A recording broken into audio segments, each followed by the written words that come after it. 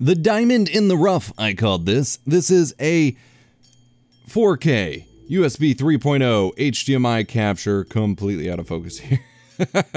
This is a $50 to $60 capture card that, compared to all of the other can't link knockoff capture cards, if you missed my $15 capture card review, we're talking about that. It's not bad, but it has some issues, and it's a little weird, as with all of these cheap ones. But for under 70 bucks at worst, it's available from like 50 million different companies on Amazon, because all of these are just remanufactured and resold, because they're just clones of a clone of a clone. This might make a lot of people happy, especially if you're on Linux or if you're on Mac, because you've been looking for something that will work there instead of Windows. The one I specifically have is from Elicliv, but like I said, there's a bunch of different ones, and I will have like 10 links to different options available to you in case they sell out like what happened last time. We're going to review it today, right after this.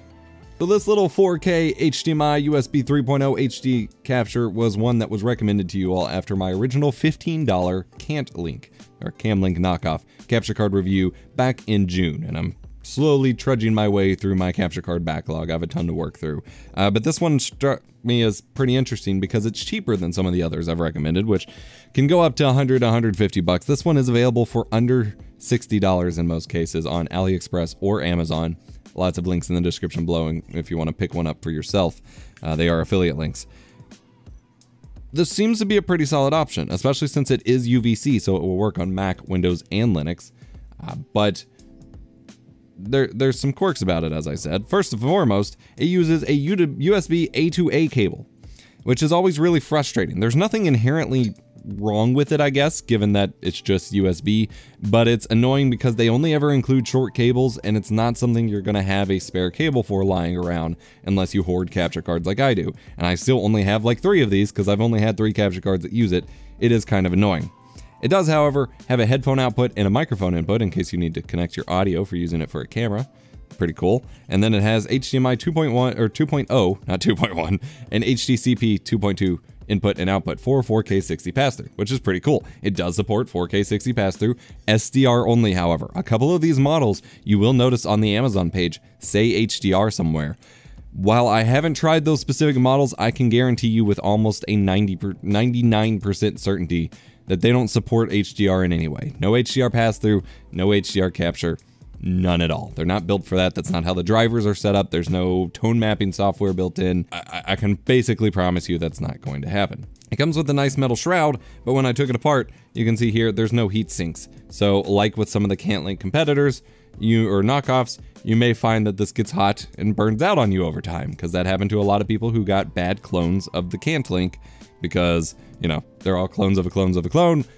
Random knockoff Chinese stuff has mixed or non-existent quality control, and so mine doesn't have a heatsink. Mine could overheat at any point in time.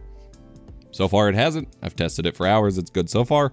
Doesn't mean it won't. As mentioned, this is a UVC capture card, so it'll work in most of your video chatting apps like Zoom, Skype, Discord, Windows camera app, things like that, and it does work across all operating systems, Windows, Mac, and Linux. I tested and confirmed this, as you all keep getting annoyed when I skip out on that. Latency-wise, you're looking at 128 milliseconds of latency, which is not great, but not the worst in the world. You could do much worse. In fact, some of the other can't link clones had like 400 milliseconds of latency, so yikes. The main limiting factor here for me is the capture quality, which is ironic, but sucks. It's not amazing. It's not the worst I've seen, and there are certainly worse ways to go, but it is 4K pass-through, 1080p capture, and that is its primary use case. Anything outside of that is kind of hit or miss, but it's MJPEG only. So you're looking at only motion JPEG, which is a very compressed codec, which will work on USB 2.0 as well, so this being USB 3 basically serves no purpose.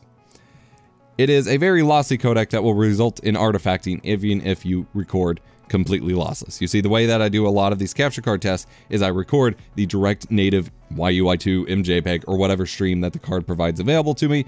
That way there is literally no recompression at all, and even in that mode, because it is motion JPEG, literally JPEG images per frame, there ends up being artifacting without compression even applying. So it's not the best, and I showed it here with my A6400 running through it, and you can already start to see little blocking on my head and things like that, and then that shows up in gameplay as well if you're using it for capturing games.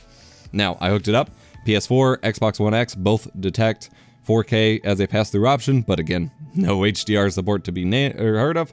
Only supports 444 chroma sampling as well, not 420, which is a little weird. May cause some issues for certain receivers or displays, but for the most part, should not be a concern. Overall, compatibility-wise with your game consoles and things like that, it works fine. I was able to record lots of different games from my PS4 and Xbox One X, or PS4 Pro and Xbox One X.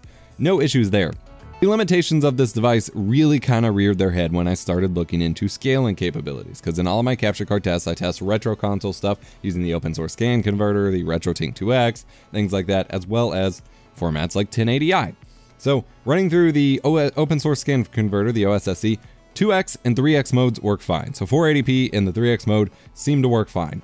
4X did not want to show up at all, so that's a thing. And then 5X mostly seems to work, but there's some sort of sync issue. So for me, at least, the frame kept like jumping up and down where the top would bleed into the bottom would bleed into the top. That was a little annoying. So it has some compatibility with the open source scan converter, but probably not what you want.